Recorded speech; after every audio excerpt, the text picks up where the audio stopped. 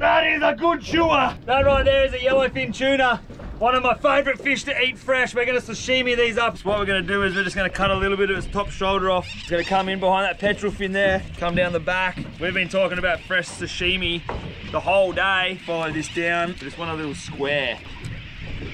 Wow. That is a big chunk of fresh tuna meat. It's about to get the shimmied up and just take off.